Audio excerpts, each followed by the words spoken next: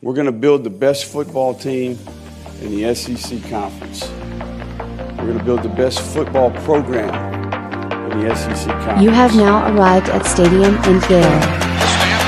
The kick, it's been blocked again! How about it? It's been blocked again! It's going to heave one deep down the field.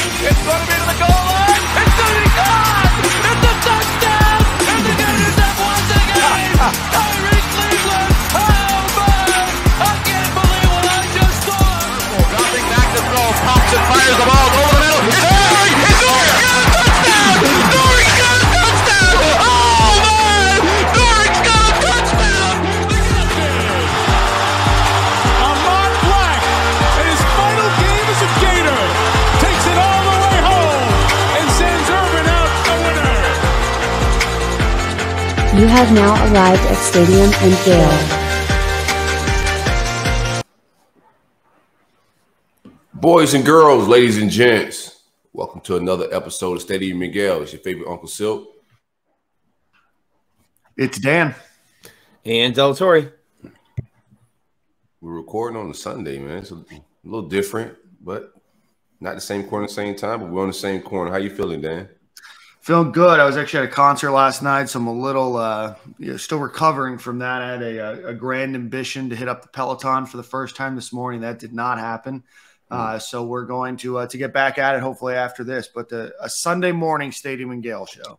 That's a rain check on the Peloton. Just waking up, or you haven't fallen asleep? No. I fell asleep at a reasonable hour. It was just nice. just what happened. You just didn't wake up feeling a bean. Yeah, I feel that. How you feeling, Nick? Good. We're recording on Super Bowl Sunday. Sound like you have the same kind of nasty weather that we do. It's been gross, but looking forward to the Super Bowl and Valentine's Day. So that's why we're recording on Sunday. I hate to be a bearer of bad news or carrier of bad news, but we soft, fellas. We recording. We getting this podcast off because we don't want to record on Valentine's Day, but we're willing to record on Super Bowl Sunday. Yeah, we got What's really going on at 10 a.m. on Super Bowl Sunday? No, that's true. That's true. Valentine's Day on Monday. Also, got to keep the ladies happy. That's true. That's true. Yeah, we know what comes first. You guys doing anything special for Valentine's Day tomorrow? I'm actually going out today. I want to miss the crowd. Wife looked at me nuts when I said we was recording Stadium Miguel this morning because she know the schedule.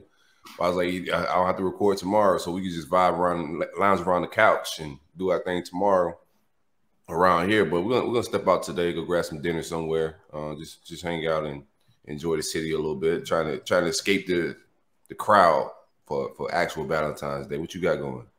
Yeah, no, I got stuck making the reservation on Valentine's Day tomorrow. So there's a place called Ava here in Tampa that we're gonna go check out tomorrow night. But yeah, not usually a Valentine's Day guy. Take it the day before, the day after. Fighting to sit, and pay prime dollar to sit 6 inches away from the table next to you is not something that I consider romantic, fun, or enjoyable. But alas, here we find ourselves on a prefix menu where your elbows are touching, the person next to you. Yeah, not doing anything tomorrow. Probably cook at home, and then have a wedding the following weekend. So maybe do something nice there. Get dressed up in a suit. I'm in the wedding, so look man, sharp. I love going to weddings, man. That's my shit. I got a bunch coming up. I have one this weekend, one in April, and another one in September. I got one right now planned for Vegas in May. When I say that weekend, the bachelor party or the actual wedding? The little white chapel? The wedding. So the wedding the bachelor party I went to last weekend that was in Utah. His wedding is in Vegas in May. Seems like he got those flipped. I'll tell you what. Not if you want Elvis to officiate your wedding. He knows exactly what he's doing. I don't know what he has planned for this wedding. I mean, they've got gobs and gobs of money, both family, and then they both work as investment bankers. So I don't know what this wedding's going to be like, but this is not going to be. I'm going to be come back struggling, boys, to say the least. You got an invite too? You got a plus two? Yeah. Oh, you want to come along? Yeah, it sounds like it. I need to see the dedication that I showed, Dan, sitting in the Centurion Lounge in the Vegas airport with 1/8 of your voice trying to podcast. Yeah, well, so we'll be coming back Sunday, but right now the plan is to fly out. Everybody's going to fly out Wednesday. We'll do something Thursday or Wednesday night, probably low key, but Thursday night we'll go out. Friday's the wedding, and then Saturday Tiesto's at the pool at the hotel that we're staying at, and then Zed is also performing Sunday night or Saturday night. So the plan is to do all of those. So we'll see if I survive or make it to any or all of those things. Yeah, I advise y'all not to go out that Thursday night, man. I could just see a hangover 4 happening or something. Wow. But no, it'll be fun. But well, let's get on with the show. We've got Colby Halter from the Gators joining us, or the Gators baseball team, pardon me. But before we do that, let's give a shout out to our friend Alan Horn, who's also a former Florida Gator baseball player who sponsors this podcast with State Farm. Alan is based out of Jasper, Georgia. He specializes in auto, home, renters, life, business insurance, and retirement planning in Georgia, Florida, Tennessee, and Alabama. Check him out, AlanHornInsurance.com. That's AlanHorne insurance.com, or give him a call, 706-692-2888. Follow him on Twitter or Instagram at SFAgentAlanH, or on Facebook at Alan Horn State Farm Agent. So with that, we will bring on Colby Halter onto the show. Colby, how are you doing this evening? Yeah. Yeah, I'm doing awesome. How are you guys? Good. Good, man. Colby, we're excited to have you on your first. Go ahead, Nick. Well, I'm just going to throw you under the bus, Dan, to start. Colby, Dan is not a fan of Jacksonville. You being from the town, I would like you to tell Dan why Jacksonville is a good city that he should visit more often. Yeah, man, that's a shame. You must not have been doing it right. Yeah, probably not. He don't know where the crab spot's at. Yeah. No, there's a bunch of fun stuff to do in Jacksonville. Where in Jacksonville did you go? I've been all over. I've been to the beaches. He's just a hater, Colby. He's just a hater. I've been downtown. Yeah. Where I think I've been to everywhere Jacksonville has to offer. Listen, I'm a fan of the state of Florida. I love it here. So I want to preach the good vibes and the good things that are going on in Jacksonville. I just haven't been able to find them just yet. Jeez. All right. Well, might have to show you a couple things. There's some fun stuff to do. Yeah. Right. Dan's really setting the tone to this interview. Yeah, man. I'll tell you that, bro. Nick's the one that threw it out there. I'm trying. Right. I'm trying my best. You know. Colby, want to talk a little bit about just kind of your you growing up, obviously in Jacksonville, going to Bishop Kenny, ultimately ending up the that happen. How did it come about that you decided to make it over your way to Gainesville? Yeah. So growing up, I was a Gator fan pretty much my whole life. You know, I grew up watching Tim Tebow and Percy Harvin and all those guys play football and stuff. And my whole family has pretty much been Gator fans my whole life. So I don't know. I grew up playing a lot of sports in Jacksonville, and about the time high school rolled around and stuff, recruiting started picking up, and I actually took my first visit to FSU, and that was like something that I never thought I'd even do. But I was surprised I kind of actually thought FSU was like a nice campus and I don't know, all that. But then like probably a week later, I visited Florida, and I never looked back. You know, I kind of decided right then and there that is what I wanted to do. Sully's obviously a really good recruiter, and I liked Craig a lot. And at the time, they had Brad Weitzel, but it was just a good staff. And Gainesville was somewhere that I wanted to be, not too far from home either, so it helps let my parents and my family come to a lot of the games and stuff. So that part of it's really nice. But it's all worked out great. Explain to them a little bit, because we talk a lot of football recruiting on the show, and I mean we're talking hat dances, and stuff like that. Baseball recruiting is so different, and I mean, you kids at freshman year going into their sophomore year are committing. So just tell them a little bit, or explain to our listeners a little bit how baseball recruiting goes and how it's so different from football. Yeah, I feel like football recruiting, a lot of the guys that they say they commit or whatever to a certain school, they still have like 4 hats on the table at signing day. You know, I feel baseball is a lot different than that. I think that the commitment kind of means a lot more, definitely, and kind of that people stick with it a lot more. But also, I mean, it is crazy how young guys get recruited in baseball. And even thinking back to myself, like I had no idea what I was getting into, you know what I mean? But it turned out really good for me. But I think it's definitely a lot earlier in the process, and something that football might have figured out a little bit better than baseball is that the players kind of, I feel like, take their time more and evaluate their options a little bit more than baseball guys maybe. I think baseball is different for a couple of different reasons. You guys also have, especially if you're elite, an opportunity to flirt with the MLB draft a little bit. What was that like for you? The draft, recruiting, kind of at the same time. What was the decision-making process like? Yeah, so that's definitely another big thing that's different. So my draft year was 2020, and so it was like the first year of the pandemic and all that stuff. And the year before, 2019 draft was 40 rounds, and then going into 2020, it got cut down to 5 rounds. And we didn't have a high school season or anything, so it was definitely a different year. But I have a lot of friends that have gone through it too, and like a couple of guys from Jacksonville, like Tyler Callahan and Hickey, obviously, came here. But yeah, the draft process is definitely a lot to think about when you're an 18-year-old kid, you know, and then trying to decide between that or the college you've committed to. I think a lot of times it just comes down to money and stuff like that. But again, I think it's a decision, like when you're 18, you don't really have any idea what you're getting into, and you kind of got to lean on people you trust, like your parents and maybe an advisor or something like that. But how tough was that? I mean, you're getting ready for your senior season of baseball. I remember mine way back when we still used wood bats, probably. How hard is that to just? I mean, that pandemic was hard on everyone, but to lose your senior season of baseball. Yeah, definitely something I kind of wish that didn't happen, but you know, I think it's all right. I had great 3 years at Bishop Kenny, and was lucky enough to be there my whole high school and just meet a lot of good people and play for really good coaches and stuff. So it was definitely disappointing not to be able to finish up with the guys I started with and everything. But yeah, I mean, I had a great time at Bishop Kenny anyway. So what was the transition like to playing college ball from not only high school, but from sitting out that season to, you know, to coming to the University of Florida, adjusting to a different game, adjusting to a different team, and then, you know, ultimately trying to get back into the groove of everything?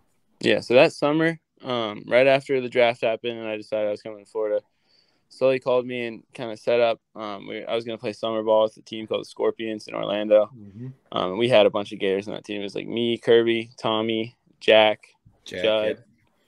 Sterling came out for a little bit, and so that was really good. We got to play with a bunch of college guys and kind of feel out what college ball is like a little bit, get a little bit of a taste, and then coming into that fall was definitely a transition for sure. You know, every freshman kind of goes through that, just getting comfortable with like the speed of the game, and then also just kind of proving to yourself that, you know, you belong and everything. There's definitely like a period when you first get here, all the freshmen try to walk out with bowed chests and puff up chests and everything and show everyone that, oh, I should be here and all that stuff. But it takes a little bit to just relax and be yourself. And then after that, it's pretty much smooth sailing. But how was the move to second? Obviously, you know, you get to if you get to Florida, you're probably the shortstop or the starting pitcher. Sure. You know, you're the best kid, you know, since T-ball. If you're at a school like Florida, what was it like to get to campus and realize, oh, well, if I want to get on the field, I need to play, you know, a different position, and what was just that acclimation period? So something that I've always been preached to my whole life, really, and there's going to be a time when you come across someone that's better than you, and you better find a way to get on the field. So my coach, Bob Shepard, used to tell us that all the time. And so I really took pride my whole life in trying to just be a baseball player and know all the positions and really put myself in a good spot where no matter who else is out there, like I can find a spot that I can play. But definitely getting reps at second after playing shortstop your whole life is a lot different. I don't know if you guys have played a lot baseball. Less space. A lot less space to cover there, Colby. Yeah, a little bit for sure. But just the angles of the balls and stuff is a lot different. So definitely takes some getting used to. But yeah, I pride myself on being able to play all 3 infield spots, and then I feel like I know the game well enough. I could really play anywhere on the field. So that's something that is super important to me for sure. Well, what if we stuck you behind the plate? Yeah, I could do it. I caught when I was little for sure. All right. That'd probably be a little bit of a learning curve, but Renaissance man out there. Catching is depressing, bro. Don't do it. Yeah, tell you that much. Mac gets beat up back there all the time for sure. So, well, Mac's crazy because Mac broke his hand last year and then caught the rest of the inning with a broken hand. I know. Yeah, that guy's something else. That's why he made it to the University of Florida, Nick, and you didn't right there. Listen, Greensboro College was a prestigious Division III school, and I won't take any slander. The Greensboro College pride. Yeah, I can see Nick if he had a broken handed catcher just calling straight changeups for like 9 pitches in a row. No. I'm tapping out. My hand's broken. Are you kidding me? Get the next guy in. Out of here.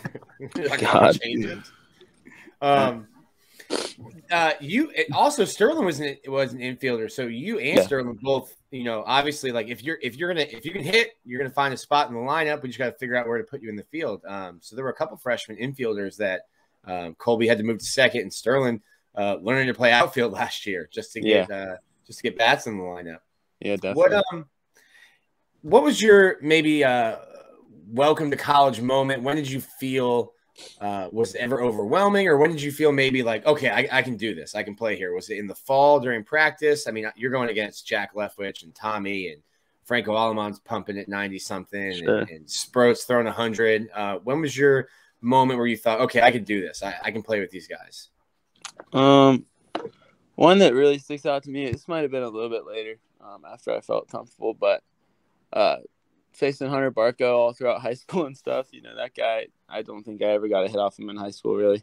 And coming here and seeing him every other week or something. I remember I had like a backside homer off Barco probably like 3/4 of the way through the fall last year, and that was huge for me. That was a big confidence builder for sure, just because I remembered seeing that guy in high school and thinking that I could not touch his stuff at all. And then being able to realize, like, all right, like, this doesn't seem like crazy anymore, and feel pretty comfortable in the box and stuff. That was a big moment for sure. And then in the regular season, I'd say something that kind of was a little bit overwhelming was the whole South Carolina series for us as a team and personally. That was not the best weekend. You muted, Nick. South Carolina was a rough one. Covering the team, I remember that one.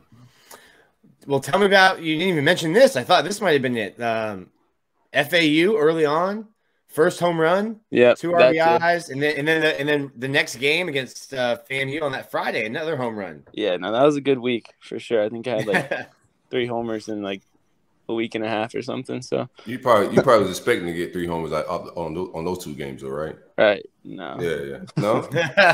Nick, have you ever hit a home run? Plenty, Dan. You see all those baseballs? Those are all home runs back there. Oh, nice. Those are the ones you caught at Marlins Park. Nice. Yeah. That's on the little 200-foot fence at Little League. Some of those. Don't worry about it, Dan. Colby, what stadium do you not like to bat out of? I don't know. Sometimes going to midweeks and stuff, the batter's eyes are rough. UNF looks like a weird field. Yeah, it's a little bit funky, but the ball kind of flies there too, so we like hitting there. But our park's huge compared to there, no doubt. Yeah. It's almost like Silly has a history of recruiting really good pitching, and he was like, "Hey, let's give him a big park to make sure that they don't give up any home runs." It makes sense, right? Who'd you grow up idolizing? Who's your favorite player? Chipper Jones, hands down. Chipper. Yeah. Yep. Grew up you a Braves fan? Okay. Huge Braves fan. Well, where did you Chipper, obviously a switch hitter. Colby throws righty, bats lefty. Where did that start? Yeah, I think really when I was little, my dad first he got me like a left-handed glove, and then I remember I'd like catch it and take it off and throw it with my right hand. Nick so told me, then he decided. Tell him what I told you. Yeah, Nick told me to do that with my son when he was like 2, man. Some wild. Yeah. I told Colby, I told Silk, I was like, hey, I don't know how you have to do it. If you have to like tie a belt to your son's right arm and stick it to his side, I'm like, your 401k might be a lefty pitcher. Yeah, exactly. Yeah, but like that's against the law, Nick. These kids know they have rights these days, bro. Can't do that. It seems like it's not so much illegal as it is frowned upon, and there's a gray area you can live in there. I feel that. Never mind us, Colby. we got track here a little bit. Colby, if you can talk about it a little bit, you had to have surgery in the off season. What was it like just playing injured last year, and what was it, managing the pain with the hip, and I guess how much pain were you in, and how much do you think it hindered you, and how much I guess more of an advantage are you now that you're healthy going into your sophomore year? So yeah, the hip was something that had been bothering me for a while, probably since like the end of my junior summer in high school, and so I'd honestly kind of gotten used to it, but towards the end of the last year, it was always something I just had to manage and do my best. Like the worst part really was like when we go on road trips and stuff and be on a bus or just sit around for a while, it'd get super tight and then really, really achy. Some nights couldn't sleep and stuff like that. So kind of got to a point where I just needed to get it fixed, and I'm feeling so much better now. It's ridiculous. I feel like good athlete again. I kind of felt last year that at times I wasn't moving great just because of how much pain I was in and stuff. But I'm definitely feeling a lot better now and feel like 3 times the athlete I was last year. So that's been really nice to be back to myself. Just hitting 300 as a freshman in the SEC with a torn labrum in your hip. Right. Right. Yeah. Yeah. No, I did not hit 300. No surprise. Colby, what's it like? I'm interested to see the transition because, we touch on a lot of football players, and they're very used to having the 1 game a week. You add a couple more when you get to college, but it's still, 1 game a week. I mean, when you're talking baseball, you're talking of playing probably 30 games in a high school season to playing upwards of 60 plus that moves into even after graduation and, well into the summer. What's that transition like while also trying to balance, school and life as well, and focusing on body maintenance and all of those things that, that certainly change when you make it to the college game? It's definitely something that you got to get used to and something that you got to learn how to do. I mean, 60 seems like a lot now, right? But then you go play professional baseball and at minimum, like first year in the minor leagues, you're playing 130, 140 games. So it's something that is good to learn now, definitely. And taking care of your body and stuff like that is something that's going to help you down the road for sure. Really is big. Just talking to a lot of the older guys last year about kind of just what to do to pace yourself early in the year. You can't, as much as you'd like to, you can't go hitting the cage every day for 3 hours or your body's not going to make it through, stuff like that. So I don't know. It's definitely a transition, but something that everyone gets used to. And then also kind of just staying locked in for that long of a season is definitely something that takes a lot of focus. And Who's that guy in the locker room? Where's the leadership coming from on this team? Yeah, I'd say there's a couple of guys for sure. Definitely Barco, Josh, Judd. I'd like to say myself a little bit for sure too. But we've got a really good squad. The team's really close, so it's been nice for sure. Getting Judd back, obviously not expected, but great for you guys. And then obviously he gets a chance to play with Derek, which they missed, when Judd left high school a year early. Right. The offense and defense, like the hitters, you guys have a lot returning. I mean, there's really only one spot kind of open in left field, but there's a lot of young pitchers. Having gone through it and being a guy who played a ton as a freshman, how have you seen them progress from the fall to the spring? And who are some of the guys you think, you'll have to rely on as freshmen? Is that out of the bullpen or starting? Right. Yeah. So we definitely got a lot of pitching to fill. But I've been really impressed with this whole freshman class, just the way they've kind of come in and kind of asserted themselves right away. That was really impressive for sure. And then I think there's definitely a couple guys, Philip Abner is one, no doubt. And then Pierce Capella, obviously super talented. Carl Hartman.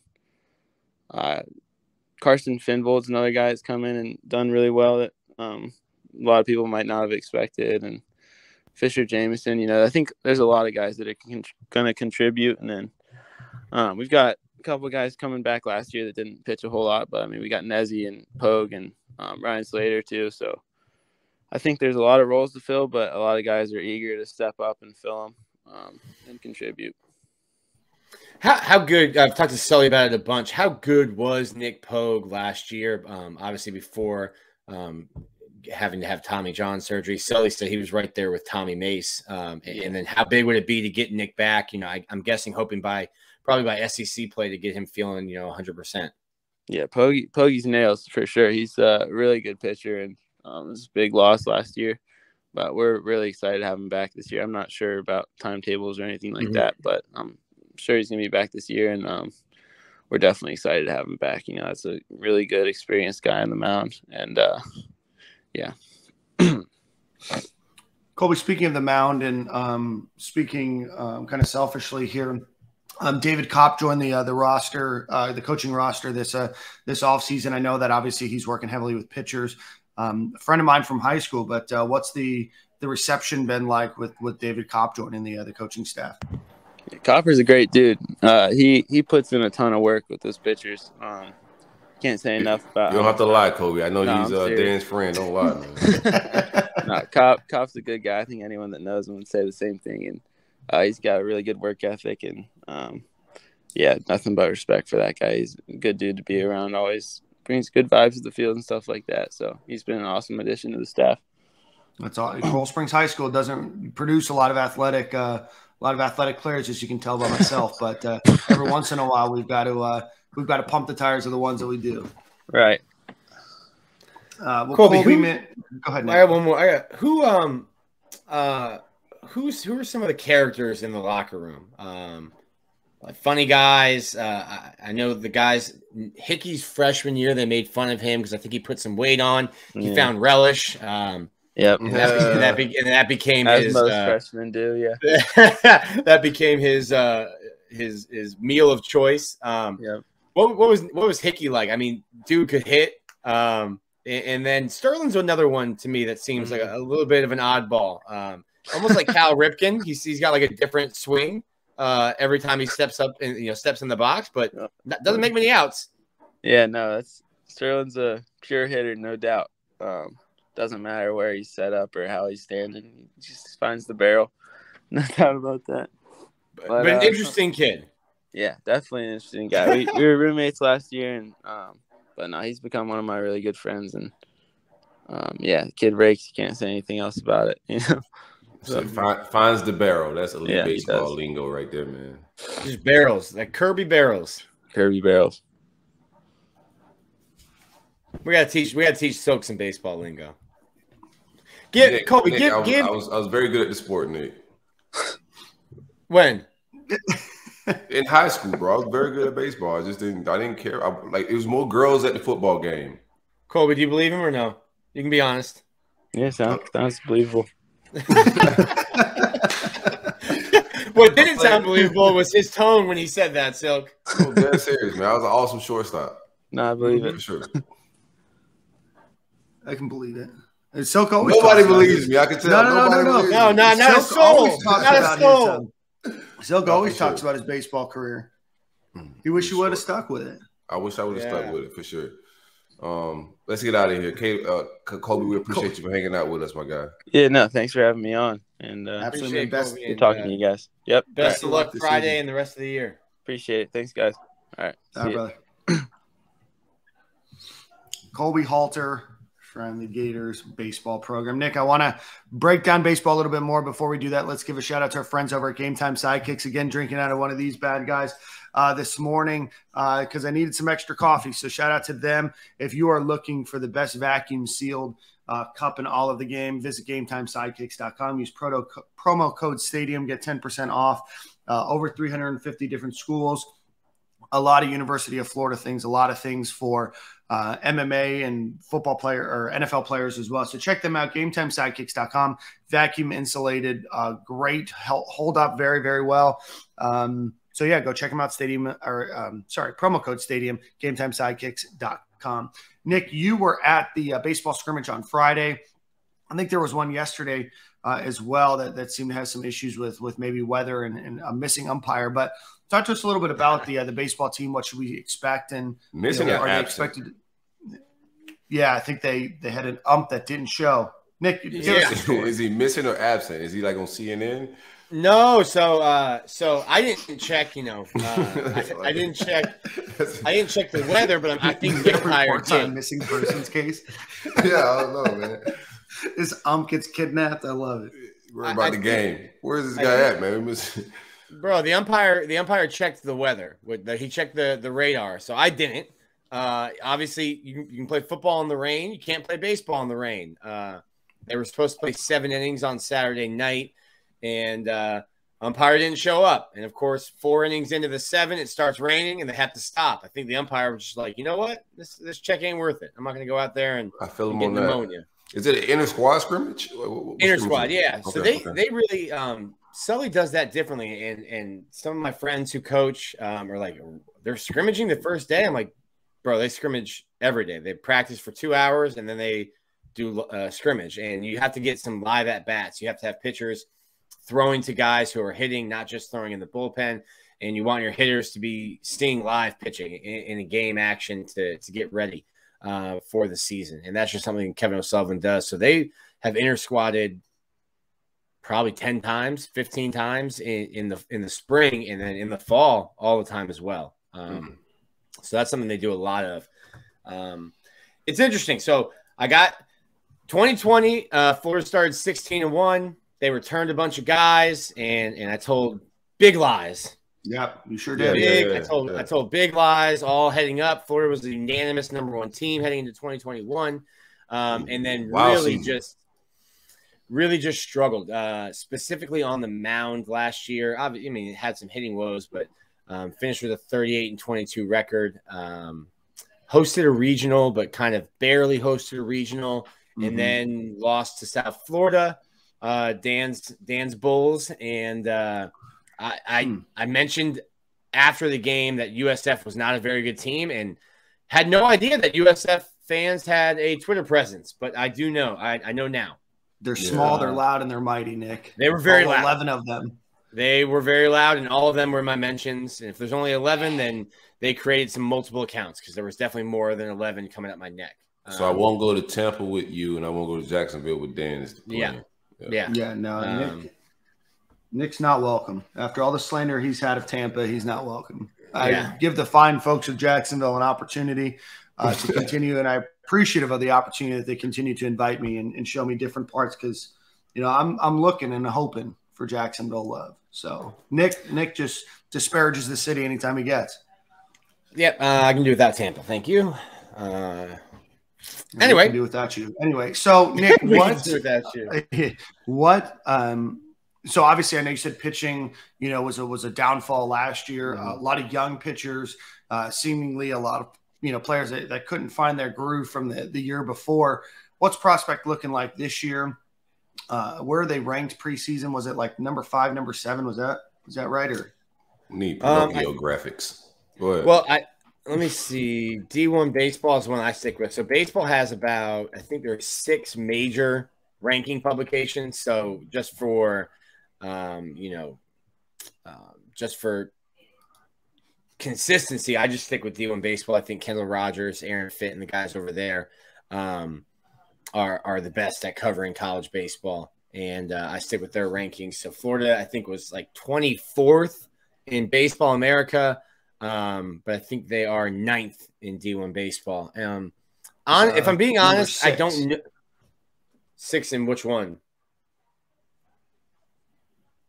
baseballamerica.com/ranking/college-baseball-. Were you listening to me at all? I just said we're sticking with D1baseball.com. Yeah, I know, but you said baseball. Because it's like America had him at 24. I was just correcting your factor live. Oh, maybe perfect game. There's, like I said, there's 6 of them. So I just stick with D1 baseball because there's a bunch. I think, Florida probably picks whichever one has them highest. Probably a bunch of schools do that. Pick whichever one has you highest. That's what I used to do in the recruiting. Yeah, just go with whatever website got my team higher. Yeah. So on the mound, I watched Hunter Barco last night go 5 hitless, scoreless. He's going to be Florida's Friday night guy. Colby talked about him a little bit.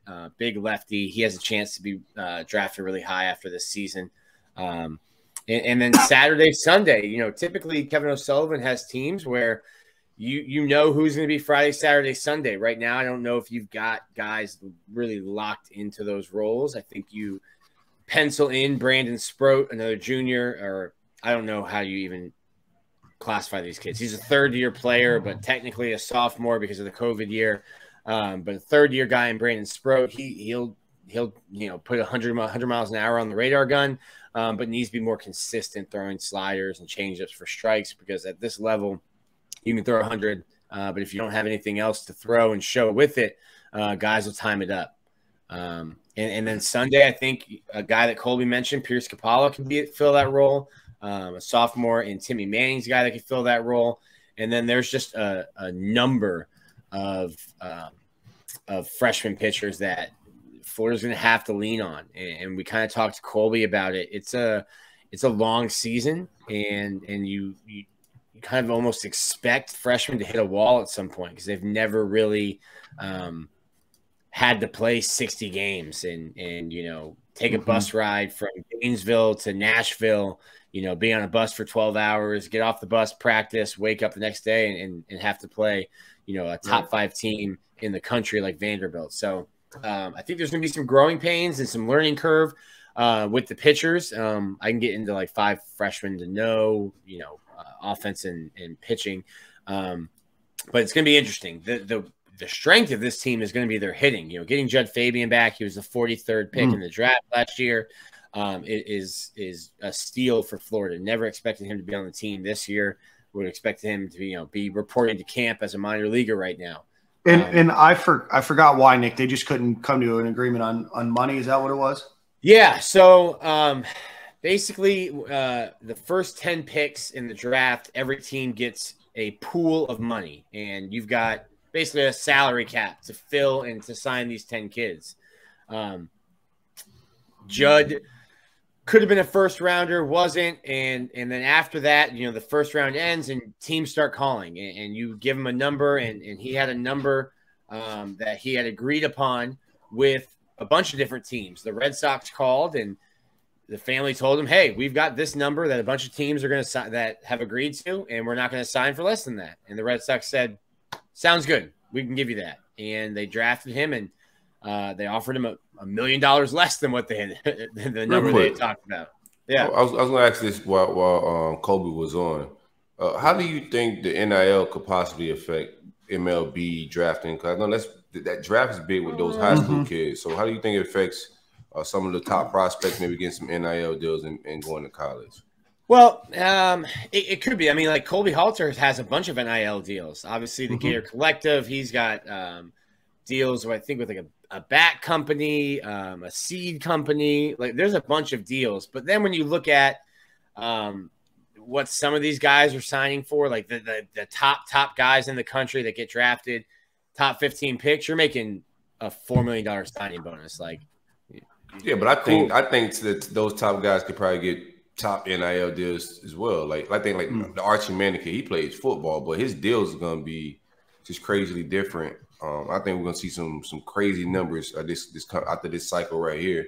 But I think the elite baseballs could probably get some like Gatorade or some big Nike deal. I don't think it affects the elite guys. I think it might affect those fringe guys. The guy that's drafted at a high school in the 10th round. Right. Hey, do you want to sign for $250,000 or do you want to go to a school like Florida, Vanderbilt, Texas? And now you're not playing, on some single A or rookie ball team in Mississippi, barnstorming through the South, playing 160 games. Vanderbilt and Florida, they'll fly to some games. Florida, the University of Florida, the facilities they have are better than probably the majority of the minor league teams. So you can almost, okay, if I'm a fringe guy being drafted, they offer me $150,000.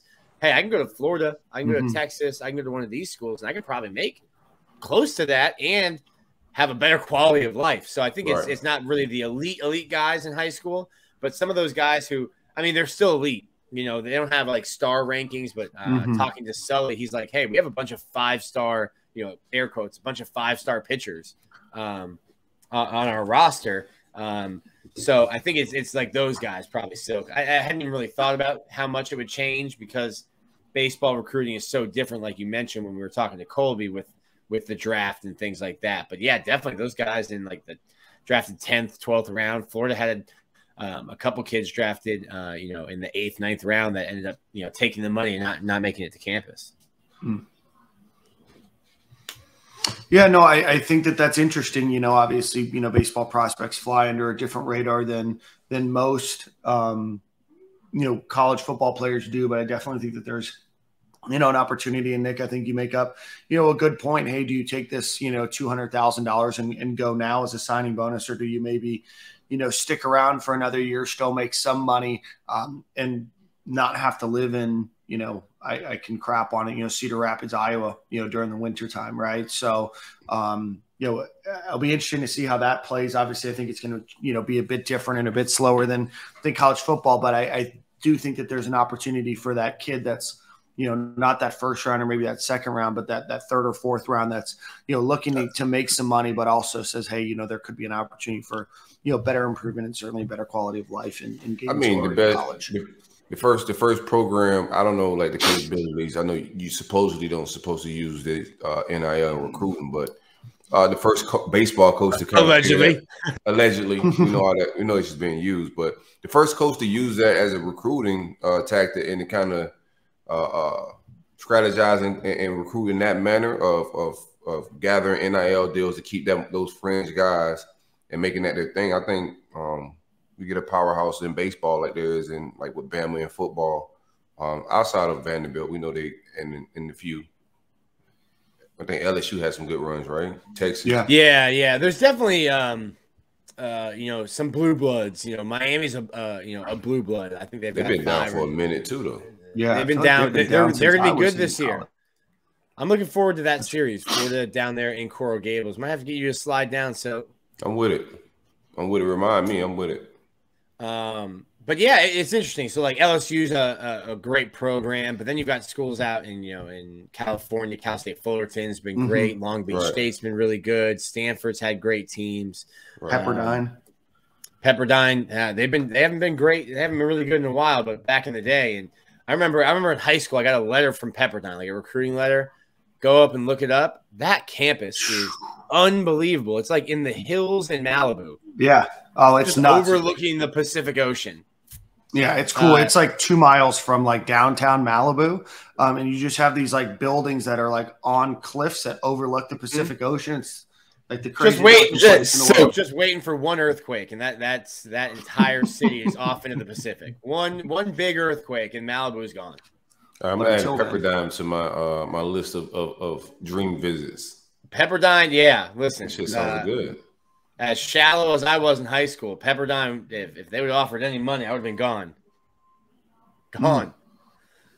But getting back to the team, the strength of Florida this year is going to have to be the hitters. And I think Judd Fabian is one of the best hitters in college baseball. People don't talk about Sterling Thompson enough. He was just a freshman last year, but hit over 300. He's going to be one of the best outfielders and one of the best hitters in the country, not just the SEC, but in the country as well. Florida gets Chris Armstrong back. They've got 3 really good catchers. Colby mentioned Matt Gassetti. He's someone who I think is a great hitter as well. Kendrick Callaway's back for his senior year. Florida's pretty loaded when it comes to hitting and defense. And I think you might get early on some games where Florida's scoring 8, 9, 10 runs. And that's really what Kevin O'Sullivan's hoping, because you want to bring freshman pitchers into situations, into a clean inning, into starting inning. You don't want to have to bring them into a 3-2 game in the 8th inning and say, hey, it's your second appearance in college. There's a guy on second. It's a 1-run game. don't blow it, and toss them the ball. So Florida really is going to rely on their hitting and their defense until, you get some of these freshmen some experience and you walk into a game your first time and you're wide-eyed and your heart's racing and your adrenaline's pumping. So it should be a fun year. I think if you like offense, it's a good team to watch. And Hunter Barco is going to be a guy on Friday nights to watch. And I've been lucky to watch a lot of really good pitchers on Friday nights covering Florida the last 8-9 years. I'm here for it, man. I love it. Well, let's get on to a few other things that are going on in Gator Nation.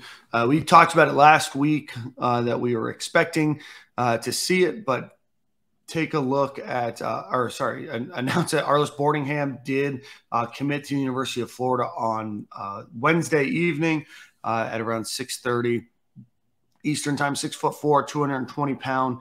I believe they're recruiting him as a tight end, 4-star athlete on 247. That brings the Gators ranking up on the 247 to number 16 in the country. But Arliss Boardingham did announce his commitment to the University of Florida over Oregon. What are your thoughts on Arliss? So, I think it's a good get. A guy that I think can run a lot of the route tree, athletic tight end, probably our most athletic tight end since Kyle Pitts.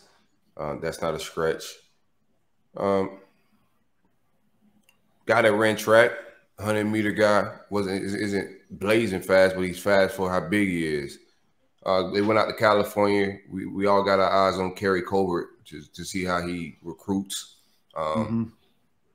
I wanted the DJ Allen kid out of Texas. We missed on him, but this kid kind of had me nervous picking out the signing day.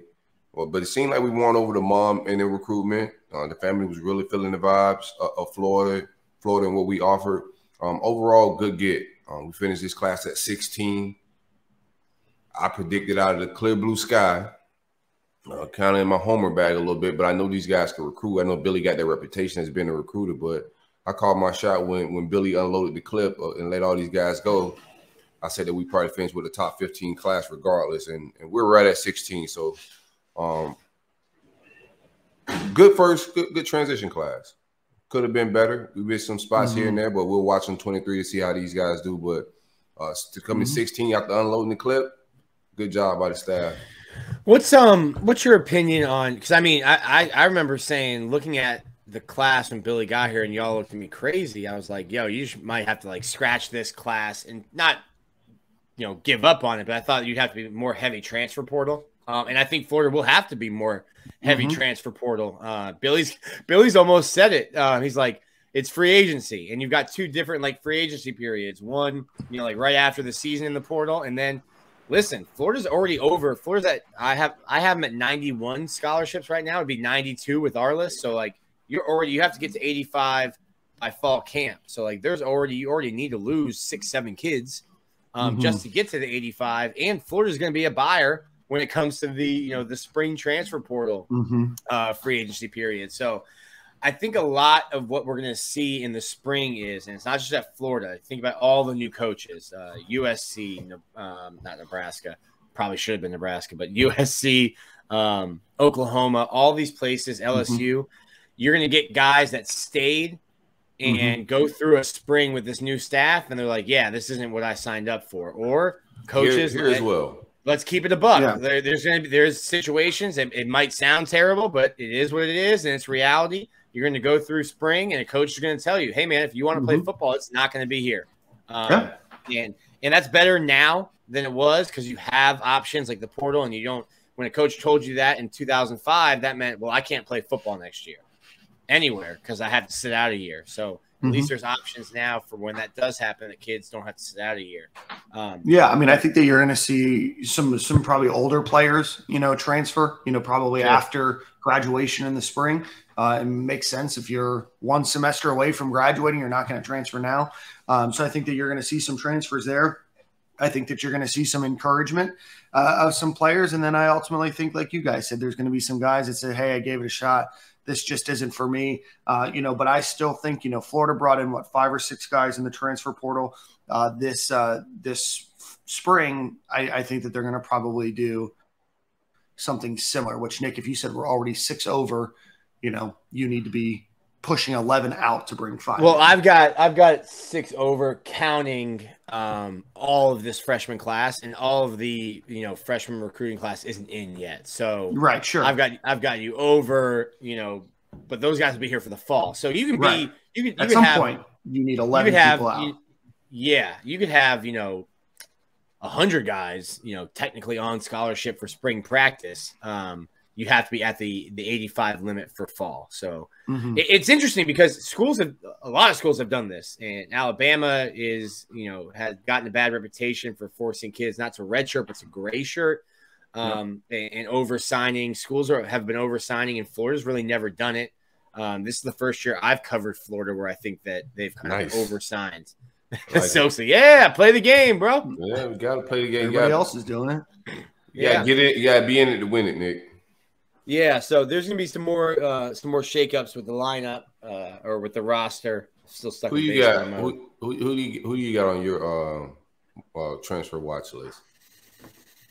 Ooh, this is a spicy segment. Then remember I'll I had start back in the day when I had Jones. I had that Leon Orr car rental list. No, that's good, bro. That was wild. What a wild day. I was in South Carolina, and then we're looking. We're like, "Yo, where's Leon Orr?" And find out, he's on a Greyhound currently. I'm at the game. He's on a Greyhound bus currently going back to Gainesville. Well, he was on Twitter asking anybody had a car rental plug. Woo, yeah, because he didn't want to ride the Greyhound. Right. Don't blame him. All right, so who's on your car rental list? Emory Jones. Yeah. And I want to disparage him. Like, listen, I've written a bunch about Emory since he told Pete Thamel that he was going to go to the portal and he just wanted a place to develop him and an opportunity. I don't think Emory Jones had a big change of heart. I think he's at the number 5 public university in the country and 1 semester away from graduating. Right. How important is football to you? That okay? Well, I'll transfer to, let's say, Troy or UCF, and now I've spent 9 semesters, 12 semesters at Florida. I don't know, semesters are off. You spent almost 5 years at Florida to go and then get a degree from UCF or from Troy or from somewhere like that. It's like, hey, you can go through spring, see, maybe you like it, maybe you do have a change of heart. Maybe Emory Jones does choose to stay, but I think he's a guy that will probably transfer after he gets his degree. And more power to him. If you were a normal student, Dan, your advisor would probably tell you, hey, if you're going to go to grad school, go to a different university. Yeah, no, I think that one is probably pretty obvious, and not to disparage anybody, right? But I think that his transition out, especially with the addition of it's almost expected at this point. Yeah, with the addition with the Jack Miller transfer, with signing Max Brown, you have 5 quarterbacks. So I'm gonna tell you, I'm getting 6 on the roster. 6. But 6. My apologies. Forgot about Del Rio. Yeah, Carlos Del Rio and Jalen Kitten as well. And I don't know, even if he does participate in spring, I don't know how much Anthony Richardson will be doing coming off of the knee surgery. So you definitely needed, an influx of just depth there, and I think you got that with Jack. Yeah. I don't think Max Brown will be on campus for spring, but you'll have 4 guys really. If is he on campus? I don't know if he is. Miller?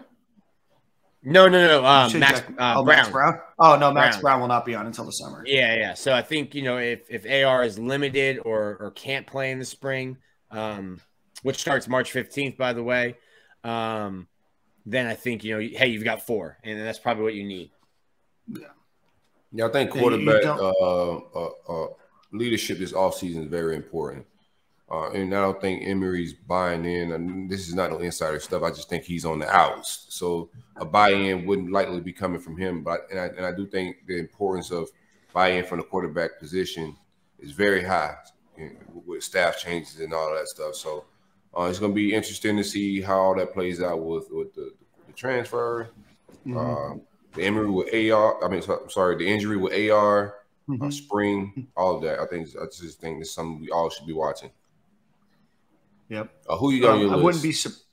I wouldn't be surprised if there's a transfer at running back. You know, I know Lorenzo Lingard has already transferred from Miami to Florida. So if he were to transfer, unless it was a grad transfer, he'd have to sit out. Naquan Wright doesn't seem to be like a guy that's tweeting a lot of happiness. Recently, but Naquan's been in his feelings. But no, what I was saying is like I do think that somebody is going to leave the room, right? And I'd probably put Naquan at the top. Yeah. Just for the simple fact that Lingard can't transfer right away and play. Right. Also, Lingard's going to get to play spring ball, so he's going to have the heads up on Naquan. With that freshman transferring from Louisiana, I think he's Montreal Johnson's probably the leader in the room.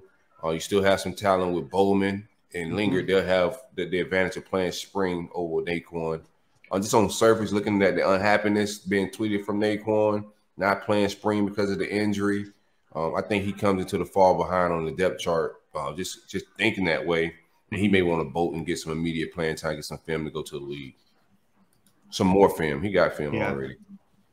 But I think that Naquan would have some good opportunities to transfer to some pretty decent schools too. He's put a lot on tape that teams could get excited about. So any other positions? I can't think of any other spots in particular that they are or not. I'm sorry.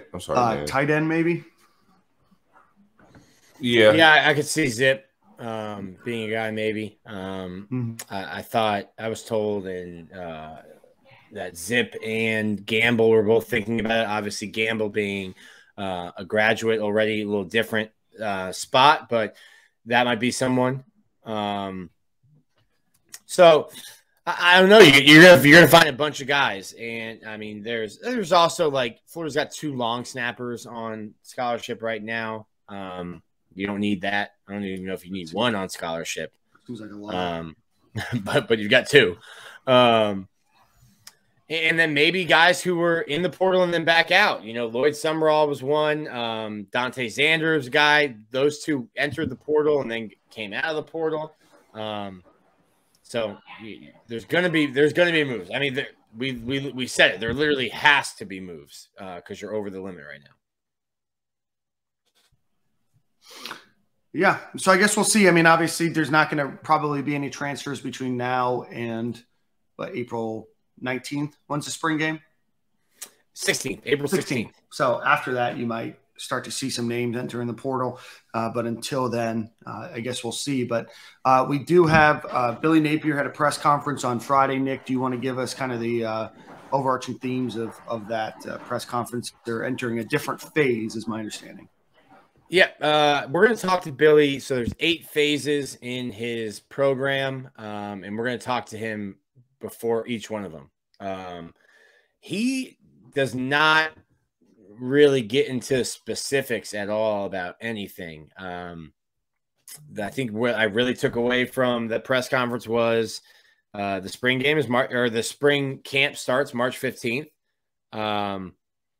Patrick Toney is calling plays. Sean Spencer will have some input, but it's Tony's defense. He's calling it. And then I even asked him, I said, like, what specifically is this phase, the identity phase? And no specifics were offered, but it's really just some really tough workouts in the indoor. The team is around them, or the coaching staff is around the team. I think they're trying to create adversity. They're looking for leaders to show themselves, to develop. And I think right now is kind of, you remember when you're playing sports and you'd have those practices where you would get team bonding just because it was so hard. And you're like, yo, I hate these coaches right now. And that's like, you almost as a coach, make yourself the enemy to kind of rally the team around you. Like you're going through that kind of tough workouts right now, I think is what they're doing. Yeah.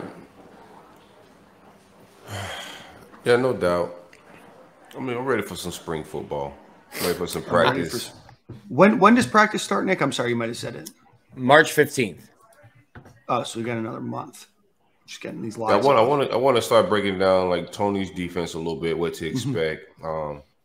Position changes, if guys going to be shifting, moving, or playing something different. in his style of defense. I want to get into that type of stuff now that we know he's calling the plays for sure. We already had that in our minds a little bit, but it's for certain on paper. And then also styles of offense and all that. I think the style of offense is a reason Zip may be one out.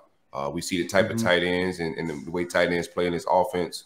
It's not a whole lot of H-back, smaller tight end stuff for a guy like Zip to be hand in the dirt. Hand in the dirt, get muddy. Not glamorous. No, not glamorous at all. No. Let's see here. A couple of announcements as well from the football team. We never mentioned it, but off-field staffer, running back analyst Corey Bell did accept an on-the-field role a few weeks ago with FIU to be their defensive backs coach or cornerbacks coach. So best of luck to him. You know, he's a guy that we thought could get poached and would get poached at some point. But congratulations to him. And then Paul Pasqualoni, who was in charge of advanced scouting, is moving on into what I thought was surprising, what the internet also thought was surprising, to be the new defensive line coach for the Carolina Panthers at 70 years old. About 50 years of NFL experience or coaching experience leaving that room. I know he was a guy that Billy Napier kept on very early on in his tenure, so definitely a guy that thought was respected. I have no hot take or opinion on how that affects the program in one way or another, other than obviously a well-respected guy, and certainly this is probably maybe his last final big opportunity. So best of luck to him as well. Yeah, and that's one that I asked Billy about, because we've gotten like we've said, fast and loose with these job titles, and Pasqualoni was the head of advanced scouting and self-scout. Yeah. So I asked Billy, I was like, hey, was that a position that you just like made up because of Paul Pasqualoni's experience and like his unique place? I mean, 50 years. This will be coming up will be his 50th year coaching football.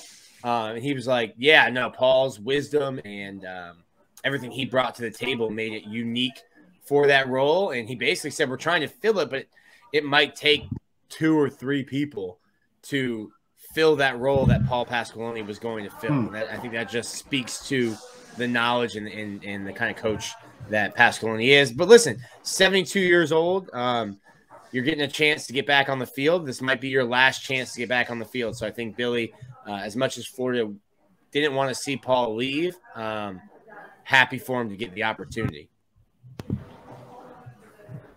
Yeah, it was surprising. I didn't think – yeah.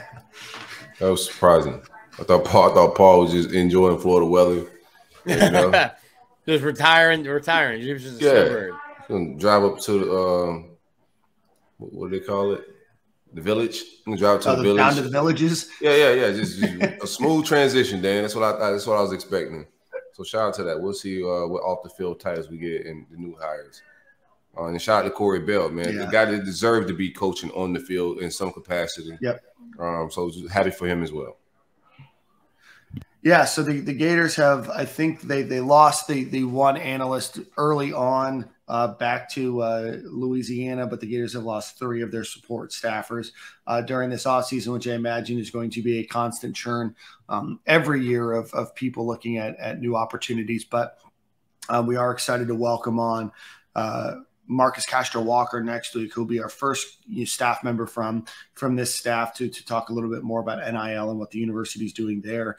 But congratulations to all those involved to elevate from being an off-the-field guy to an on-the-field coach, no matter where you are or what your background and experience are always worth congratulations. Let's give a couple of other kind of housekeeping. On Wednesday, it was announced that 4 former Florida Gators are going to be participating in the NFL Combine, including Zach Carter, Kyer Elam, Jeremiah Moon, and Damian Pierce. I don't have the stats pulled up in front of me, but Damian Pierce, I know, was a standout player from the Senior Bowl last weekend. I'm a guy that got rave reviews by everybody, and everybody asking the question that we on this podcast asked every week for, I think, about 2-3 years was, why isn't Damian Pierce getting the ball more? So were you guys surprised that Malik Davis didn't get an invite to the Combine? I think he get one over Moon. Yeah. Not it had to be either or, but Right. Yeah. I was very shocked to see Jeremiah Moon get a combine off invite, which I think he's gonna do very good at. It's I mean that's just a premium position, you know. In the NFL, you need an elite quarterback. You need somebody to protect that elite quarterback in terms of a tackle. And then you need guys who can get after the quarterback, and those are the premium positions right now. And you look at Jeremiah Moon. Production and like film should matter as well. Yeah, absolutely. But I think you look at Moon, and I mean, like the Jim Nagy at the Senior Bowl has been in love with Jeremiah Moon, and so have we. Not to be disparaging, but I'm like, I don't get it. Like, he can't stay healthy. But if you look at him, he's like 6'5". He's got speed. He can play with leverage. If he's healthy, he's a guy that can get after the quarterback. And I think NFL teams see that and say, hey, maybe he just was in a terrible weight program. Maybe he just had some bad luck. If we can get him into our system and lifting and keep him healthy, this might be a guy that can be a double-digit sack guy for us. So I think a lot of Jeremiah Moon, because you haven't had the production, is projection. Yeah, I don't think it has to be either or. I do think that Malik Davis should have got an invite just from production alone. I thought he put enough on film ever since his freshman year. He dealt with some injuries, but I think he finished it up pretty strong as far as health wise. That he deserved an invite, but he'll be fine. Yeah, I think there was 324 invitations, so the Gators get 4 of those. I was surprised about Jeremiah Moon, and I was also surprised about Malik Davis. I did think that Malik Davis probably earned the opportunity. Another Senior Bowl guy that's been out there making some good news, and people been talking very positive about Gene DeLance. Yep. Not Senior Bowl. He was Shrine Bowl? Shrine Bowl. One of those bowls. Yeah. One of the off-season bowls. 56. Would you guys be surprised if Gene DeLance doesn't have a decent NFL career? What? No, I need you to phrase that. Would you be surprised if Gene DeLance had a productive NFL career? I would be very surprised. But that'd be like par for the course, because how many linemen we're getting in the University of Florida that just don't look good and we talk crazy about, and then they go have solid NFL careers, undrafted or drafted. So I think that's where this is going. Right. I mean, everything that I'm seeing and reading about Gene DeLance is that he's improving. You know, he had a great game against Jeremiah Johnson at FSU. You know, at times last year, had him in shackles. I called it. Yeah. Throughout last season, there was times that he looked really, significantly better. And then all we've heard for the last 2 weeks is he's at this bowl game for seniors is that, hey, this Gene DeLance guy maybe ain't that bad. That'd be something. The 3-star whisperer has it. He gets them good enough just when they're about to leave. Like when they're leaving, like the last game versus Florida State, that 3-star that we've been polishing and molding, he's good enough to go to the league, but it hasn't done us any good. No, that's for sure. Unless you want to puff your chest out on the timeline about how many Gators are in the NFL. Other than that, it's not. Yeah, doing slap for me. It's not. Yeah, it's not doing Gator football much. Oh man, if you're watching on YouTube, we got all kinds of Dans. Sorry, that was my bad. Man, he brought the hamster over to the new spot. No, I didn't. No, I accidentally clicked off my internet and just shut it right off, just mid-conversation. Dumb me. Your internet has been working better. I would say that. Telling you what. But no, I'm excited to see what Gene DeLance might be able to do. I don't think that he's going to get drafted, but certainly put himself in a better position now than before. No doubt. Let's see. What else do we have going on here? Shout out to Aaron Jackson. Just got gold medal in the Olympics.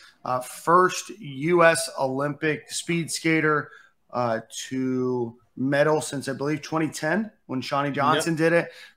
She was a former inline skater that moved to speed skating. She got her bachelor's degree with honors in engineering from the University of Florida some time ago. So congratulations to Aaron Jackson on winning a gold medal. She's the only SEC athlete competing in the 2022 Beijing Olympics. She also is the first Black woman to medal in speed skating in the Winter Olympics. And she Black? Oh, I might have to start watching that, Nick. There you go. Are y'all watching the Olympics at all? No. I love the Olympics. Way more Summer Olympics. Curling is electric, Silk. We got to get you in on the curling. No, I had a year of curling where I was really into that. I thought it was probably 4 years ago. The USA won 4 years ago. Yeah, a lot of touch, man. Yeah, that was the year that I was like really like the timeline had me like invested in curling. That was 18. Yeah, the U.S. men won curling. Dan, do you think the Tampa Bay Lightning will let us try curling at their facilities? I want to try it out. Probably not at their facilities, but I'm sure at one of the other ice rinks around Tampa we could try. Okay. So it's like, hey, when we're at that game, do you think they'll go intermission, like give us an extra 10 minutes so we can throw some stones on the ice? We hang out after the game, you know? I'm not gonna lie, guys. I think I told you the story. I saw curling one time when I was traveling for work in Canada. It may be fun on TV. And I get it. It's kind of unique and different, but I don't know if I've ever been more bored at a sporting event in my entire life than watching curling. No, I'm not watching randoms curl. Damn. I want to participate in it, but I don't want to watch random people. It's not like watching a basketball game at the park. Those can get good, man. But I don't want to watch that random boring sport. I want to participate in it, though. I want to try it out, see if I got the touch. See, you say that, and I say that too. Like after 18, I was like, oh, give me 4 years, I'll definitely be on the Olympic team. Right. And then walk on ice. Just try to walk on ice, and I, look like a fish out of water. These guys are like gliding around on one foot, just like pushing themselves and just sliding around on. I'm guessing they're not normal tennis shoes. That there's like a curling shoe. Yeah, they're different shoes. It's a wildly precise sport that I don't think a lot of people give it credit for either. But Spencer's in our chat as well saying biathlon. That one's wild. It's cross country skiing, and then you have to go and you have to shoot some targets. Cross country skiing is bull. That's not skiing. You're like on skis walking. Yeah, cross country skiing is no joke. The worst part about hold on. What am I missing? Cross country skiing. What is that? So it's exactly what it sounds like. Yeah, it's a flat surface. There might be some downward part of it, but that's when you're just basically just gliding on a flat piece of earth. Pause on that. Hand racing there, Dan. Yeah. That was wild hand movement. Oh, that's why you need to watch on YouTube. That's why you need to watch on YouTube to see Dan's cross country technique. So I don't totally know all the rules of biathlon, but are they racing?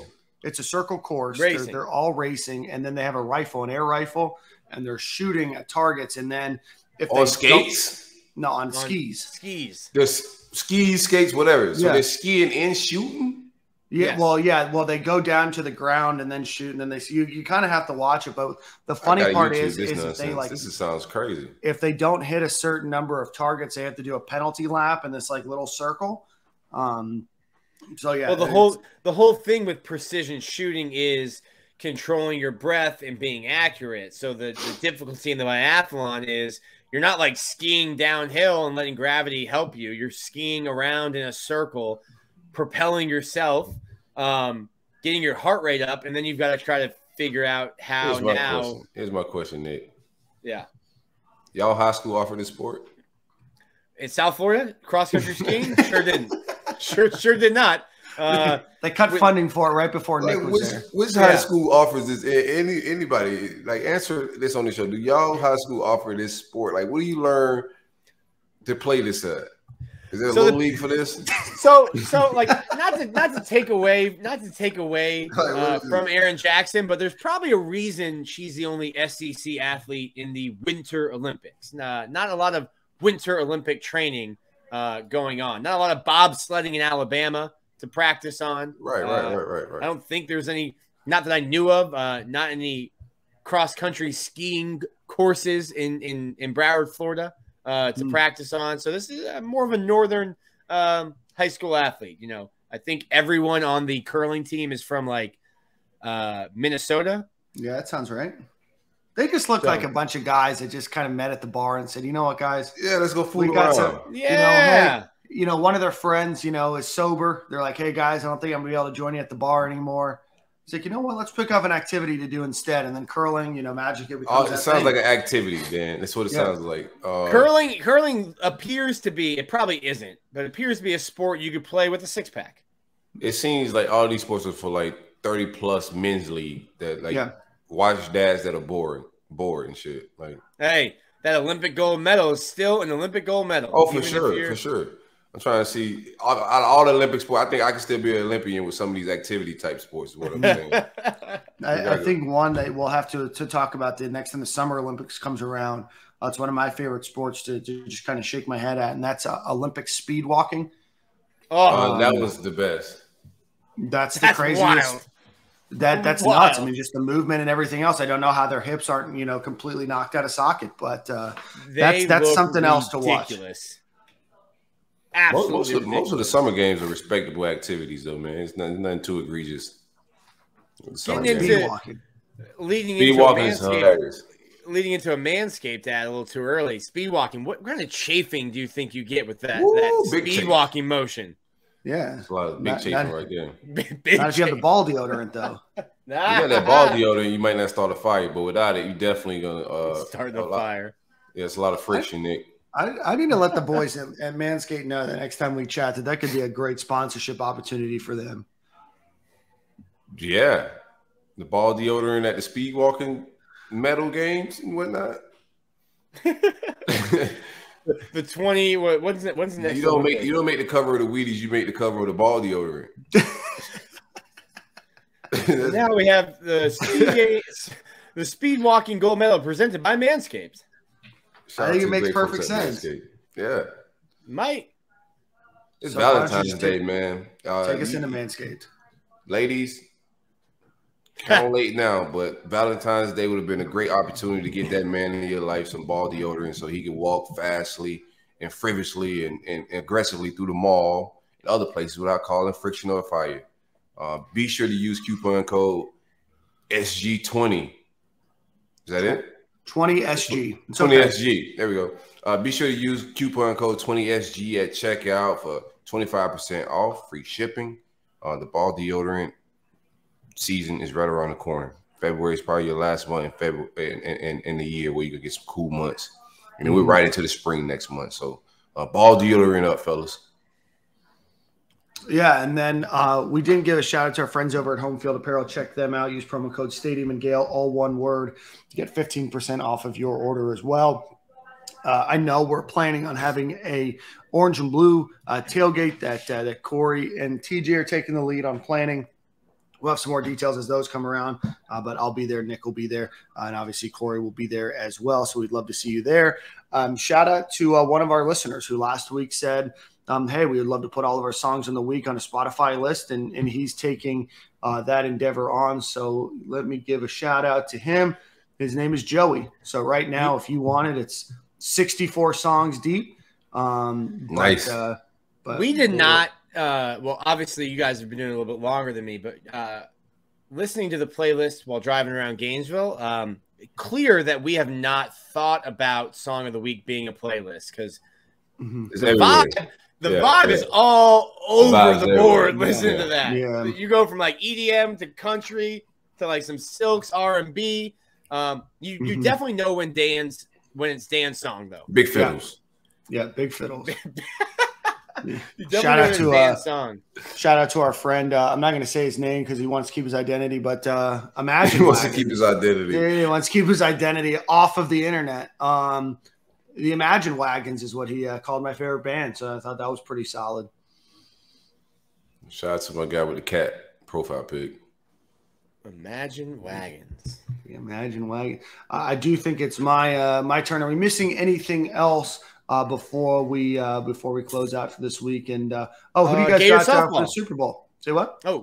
Gator softball started their season. I think they play again today. Obviously, we're this Sunday morning that we're doing this, but Gator softball won Friday, beat Michigan on Saturday. They are 3-0 heading into their Sunday game. They're playing in the tournament at USF. And they'll be at home this coming weekend to open. It's another tournament, but to open up at Katie Seahole. I never been able to say it. I got a lisp. I got to teach y'all how to pronounce everything every week. This is getting stressful. That was nuts. Yeah, let it be known that Nick was the only one that didn't know Trevor Etienne's name. Bro, that was I've seen that. I've seen that. I've gotten hell on the timeline for that. And for the tailgate, any artists out there, muralists, painters, Gainesville, if you're interested in hanging out with us at the tailgate, we're gonna kick some different vibes. It's gonna be we're just not gonna sit around and eat hot dogs. It's gonna be some vibes. So local artists, hit us up. Let's do it. And then shout out to Jenny Rowland and her team. They beat LSU on Friday in a big top 5 matchup with them. So that was a great win for them. Women's basketball is ranked. We talked about that last week. We are getting the head coach on next week, so we're super excited to bring her on. And I'm trying to think if there's anything else that we're missing that we need to give a shout out to. If not, let's play. How about my boys Crawford and Power? Silk, you'll like this song. The song is "She Liked to Get High." Oh, it sounds like my bag. Sounds like my bag. It is. Maybe a couple fiddles, but ultimately, She Liked to Get High. Crawford and Power, great song. Boys. Shout out to the chin guitar. Dan's got a little fiddle diddle for Silk. She likes to get high. Yeah, just report back next week. Let me know what your thoughts are. I got you. Right. Bro, there's no way Silk listens to that before we record next week. I'm about to play that right now. What do you mean? Like, I'm vibing. It's a beautiful Sunday, man. The weather is getting a little better. We're gonna leave these kids home alone. They got to figure it out like Macaulay Culkin. Me and the wife gonna hang out. So I'm gonna play some of this fiddle music by Dan. I think you'll like it. Oh, and before we do that, make sure you check us out. Super Bowl pick. Yeah, but let's do Super Bowl picks. Florida has the most active players of anyone of any college in the Super Bowl. On the Bengals, you've got Fred Johnson, Vernon Hargreaves, and Evan McPherson, who is 12 of 12 heading into the Super Bowl on field goals. And the Rams have Van Jefferson and Brandon Powell. Brandon Powell's turned himself into a nice little NFL career, you know? Yeah, sure man. has. With the Lions and now with the Rams. Always a guy that I thought was a little bit, underutilized at the University of Florida has really turned into a nice NFL career for him. His brother used to remind us on Twitter every morning. Oh, that's right. Now he's laughing all the way to the bank. Yeah. Who do you guys got tonight? I gotta go with the Bengals. Shout out to Big Fred, Royal Palm Beach alum. We out here a little bit. So I'm gonna go with the Bengals. I like the young boys. I had the Bengals since the beginning of the playoffs for some odd reason. I'm gonna go Rams. It's funny. My buddy, I'm best man in his wedding coming up a week from today. We were out in Vegas for the bachelor party. Big responsibility right there, Nick. You got the ring now? He gave it to you? No, they would never trust me with that. Never. They barely trust me with a microphone to give the speech at the reception after. It's a lot of pressure. So he is a huge Lions fan. We were out in Vegas and may have had a couple drinks. He tried to bet the under Lions win title, parlaying it with the Rams winning the Super Bowl and the NFC. And for some reason, might have been user error based on the alcohol consumption, but they wouldn't let him bet it. And we can't even imagine what the odds would have been on that. And if the Rams win, he might have been out, thousands of dollars because we couldn't figure out how to make that bet. But I'm going Rams.